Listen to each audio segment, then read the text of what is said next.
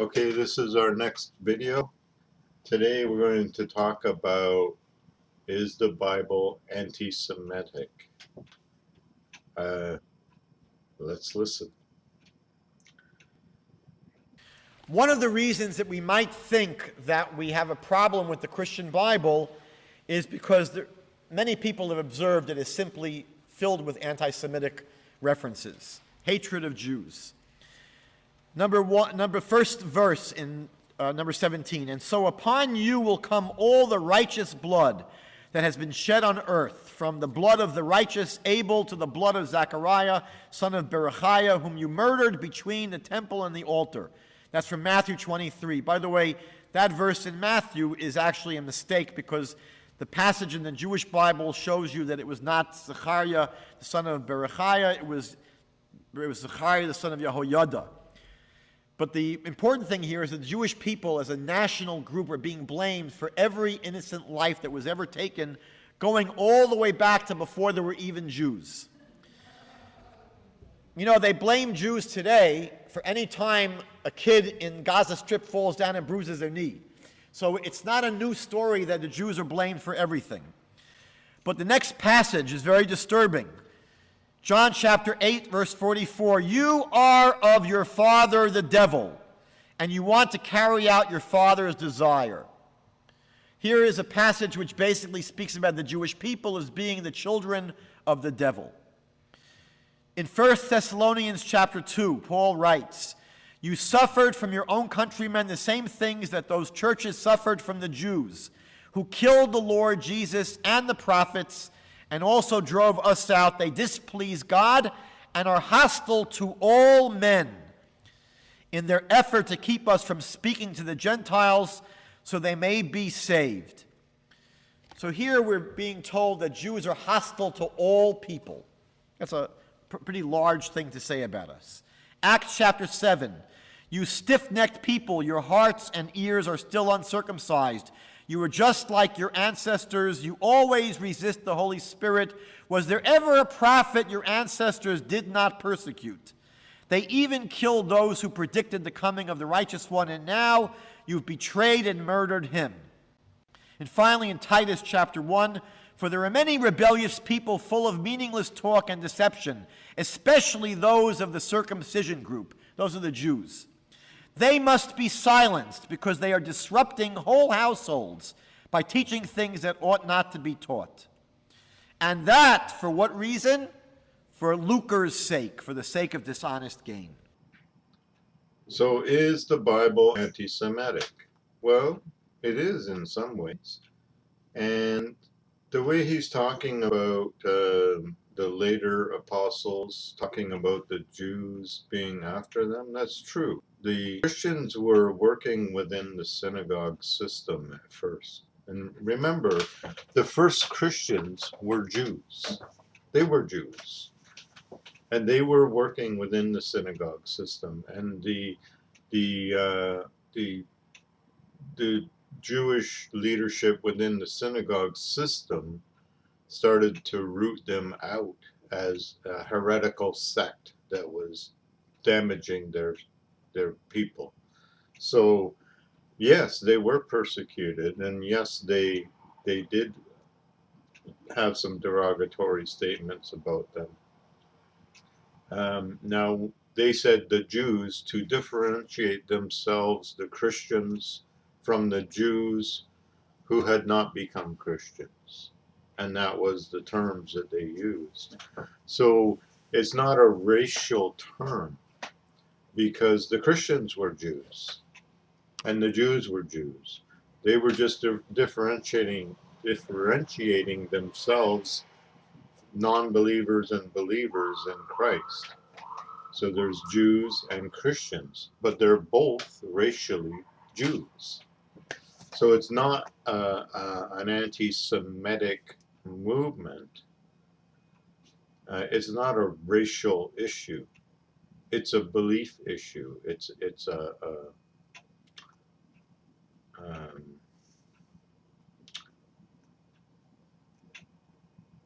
an intellectual issue. Okay, so You know, him talking, making it a racial issue and trying to call the New Testament anti-Semitic is ridiculous. And he knows that. He's got to know that. Because if we look at the Tanakh, we can find a lot of anti-Semitic stuff in there. But again, it's not really, it is in the Old Testament, like in the book of Jeremiah and others, it is talking about the race, the Jewish race, um, because at that time they were doing things against God. Um, then God, from the time of Christ, turned it into a non-racial issue. God is non-racial. In the Jewish world, he's racial. He likes the Jewish race, and you have to join the Jewish race. But really, God is for every race. He's more about what you believe and that you follow his ways than he is about race. The Old Testament is more racial and more about nations, where the New Testament under Jesus has nothing to do with that. It's about what you believe. So let's take a look at some scriptures now to see how this works. Hello? Okay, this is another tool I like to use. It's called the Sword Project. It's a pretty good go-to tool for your computer or your phone. You can get it at the Crosswire Bible Society. Where are they here? Crosswire Bible Society. Google that and you'll find this, the Sword Project. They have other projects too, but this is the only one I'm really familiar. World Wide Web, crosswire.org. So I've been using the Sword for a while. It comes, it's a free program, and it comes with the King James Version and with the Strong's numbers already loaded. You can see down here you have the Strong's number down here. You can go here, turn on Strong's numbers, and you see every word that has a Strong's number. You hover over it, it gives you the Strong's number definition, quick definition. Down below you can come up with a longer definition from Strong's.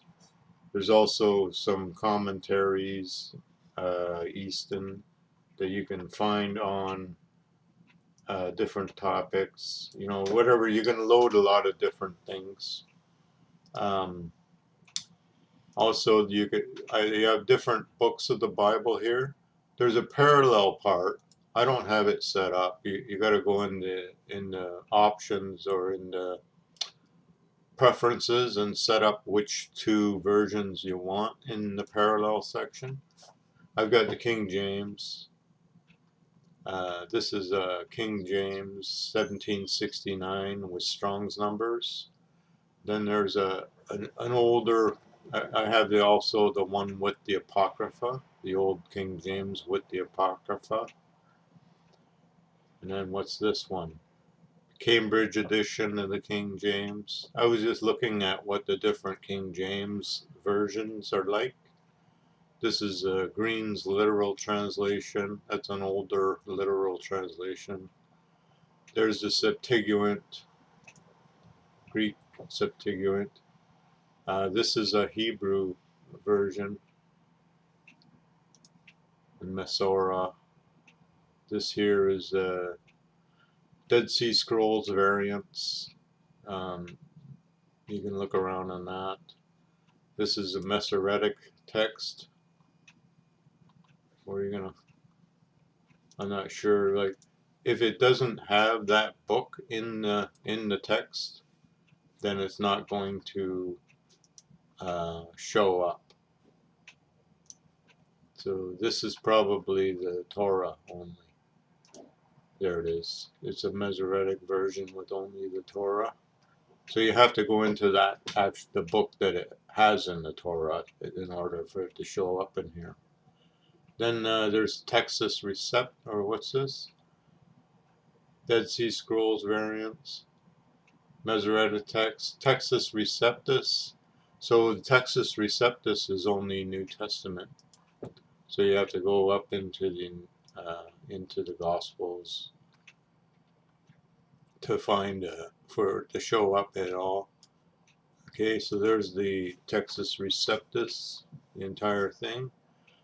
And then I also have the Tyndale Bible, which is an older version before the King James. The King James was based on this one mostly. This is the one that William Tyndale wrote. The Book of the Generation of Jesus Christ, the Son of David. See, it's different. And then I have an even older version, the Wycliffe Bible, 1395. That's even older. It's funny, book was spelled that way still. Generation of Yeshu Christ, the son of David, son of Abraham. So that's interesting. So anyway, so that's just a little bit about the Crosswire, the Sword project on crosswire.org. So now let's get to our study today. First of all, let's take a look at in the Tanakh. There are many, many parts of the Tanakh that could be considered anti-Semitic. Let's look at this one in particular, Jeremiah chapter 7. Oh, I did a mistake here. Jeremiah chapter 7, verse 30. See, when you click this one, the verses, you see it turns blue, the verse that you're on. So sometimes that's helpful when you're studying something. So let's scroll down to verse 30. And we got 30. For the sons of Judah, oh, this is let's go back to the King James Version. Verse 30. For the children of Judah have done evil in my sight, says the Lord. This is Jews, right? The children of Judah. They have set their abominations in the house which is called by my name to pollute it. And they have built the high places of Tophet, which is in the valley of the son of Hinnom, to burn their sons and their daughters in the fire which I commanded them not, neither came it into my heart. Therefore, behold, the days come, says the Lord, that it shall no more be called Tophet, nor the valley of the son of Hinnom, but the valley of slaughter, for they shall bury in Tophet till there be no place. And the carcasses of this people shall be meat for the fowls of heaven, and for the beasts of the earth, and none shall fray them away. Then I will cause to cease from the cities of Judah, and from the streets of Jerusalem, the voice of mirth, and the voice of gladness, and the voice of the bridegroom, and the voice of the bride, for the land shall be desolate. Let's carry on. At times, says the Lord, they shall bring out the bones of the kings of Judah, and the bones of his princes, and the bones of the priests, and the bones of the prophets, the bones of the inhabitants of Jerusalem out of their graves, and they shall spread them before the sun and the moon, and all the host of heaven, whom they have loved, and whom they served, and after whom they have walked, and whom they have sought, and whom they have worshipped. They shall not be gathered nor be buried. They shall be for dung upon the face of the earth. So now, how anti-Semitic can you get, right? So, would you call this anti-Semitic? This is Jeremiah, and there are many, many prophets who speak this kind of way about Jews, about Judah. So, it's not anti-Semitic, because there's a lot of parts where God talks good things about Judah. So this is when they are, some Jews God hated, and some Jews God loved. Okay? And these apparently are some of the ones that he hated because of what they did and how they worshipped other gods, and they worshipped the hosts of heaven, and they didn't account God for anything, the true God. So it's not about being a Jew, it's about serving God. See, it's not about race, it's about the heart. And you'll see this even in the Tanakh, that the heart is, there's a lot of people who were not Jews who were loved by God because of their heart, not because of their race. So that's very, very volatile and infuriating to start calling manuscripts anti-Semitic, like this or the New Testament. It's don't even go there. That's ridiculous for one thing, because it's not about anti-Semitic. It's we know what anti-Semitic is, and this is not about that. This is about what's in your heart. Now, let's go to the scripture that he was pointing out. One of them about Jesus being anti-Semitic. Okay, so John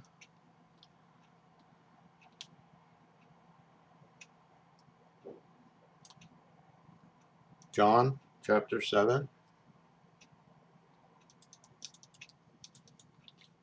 verse 30.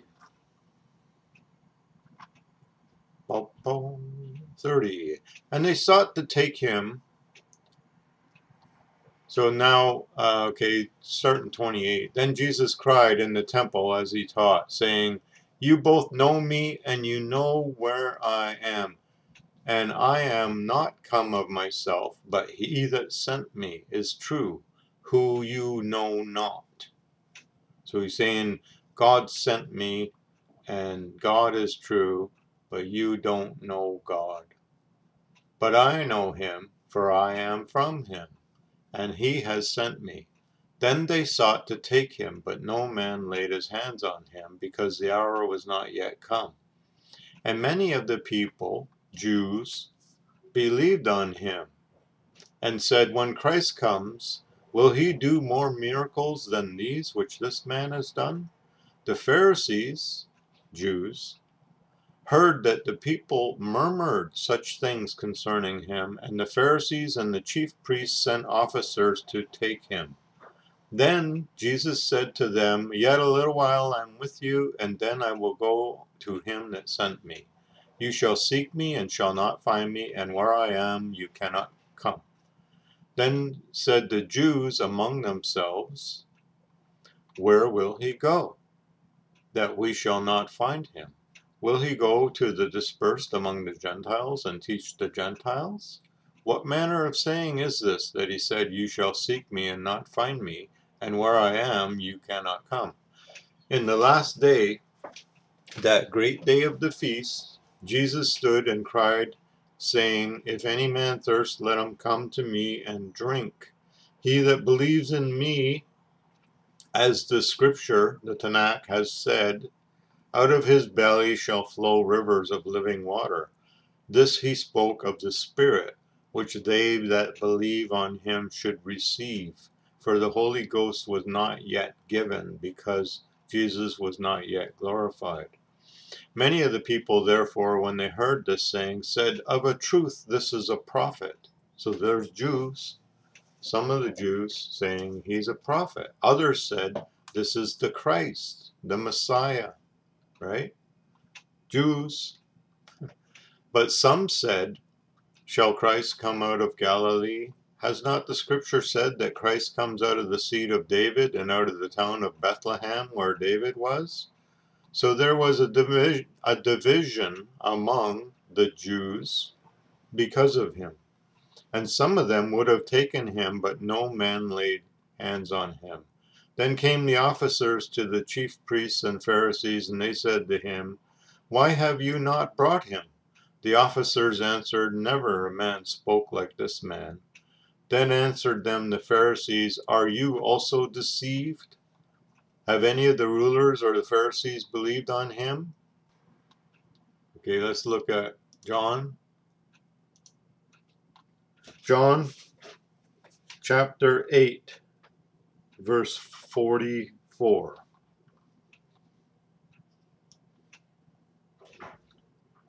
44. Okay, now let's go back a little bit. Jesus said to them, to the Jews, he's in the temple talking, in the Temple Mount, talking to the Jews, okay? If God were your father, you would love me, for I proceeded forth and came from God. Neither came I of myself, but he sent me. Why do you not understand my speech? Because you cannot hear my words. You are of your father, the devil, and the lusts of your father you will do. He was a murderer from the beginning and abode not in the truth, because there is no truth in him. When he speaks a lie, he speaks of his own, for he is a liar and the father of it. And because I tell you the truth, you believe me not. Which of you convinces me of sin? And if I say the truth, why do you not believe me? He that is of God hears God's words. You therefore hear them not, because you are not of God. Then answered the Jews and said to him, Say we not well that you are a Samaritan and have a devil? Jesus answered, I have not a devil, but I honor my Father, and you do dishonor me. And I seek not my own glory, there is one that seeks and judges. Verily I say to you, if a man keeps my saying, he will never see death. Then the Jews said to him, Now we know you have a devil. Abraham is dead, and the prophets. And you say, If a man keep my saying, he shall never taste of death. Are you greater than our father Abraham, which is dead? The prophets are dead. Who make you yourself? And Jesus answered, If I honor myself, my honor is nothing. It is my Father that honors me, of whom you say that he is your God. Yet you have not known him, but I know him. And if I should say I know him not, I shall be a liar like you. But I know him and keep his saying. So you see, this is more about what you believe than about what your race is. So this is God. If you look at the prophecies in the Tanakh, you will see where God kind of takes this, the oracles of God, he takes it away from these Pharisees and these kings and this nation, one nation of men that has all of this. He takes it from them and gives it to all nations. So it doesn't matter what race you are anymore. And Jews are included in that they also can believe and they also can be connected with God. But it's not your race that connects you with God. It is what you believe. So it's not about race. So, starting to drag up the old anti-Semitic card, that's appropriate in some cases. It's not appropriate in this case at all. You're going to start opening that can of worms where you're going to call the Tanakh anti-Semitic. How far is it going to go? So, bad thing to do, really, in my opinion.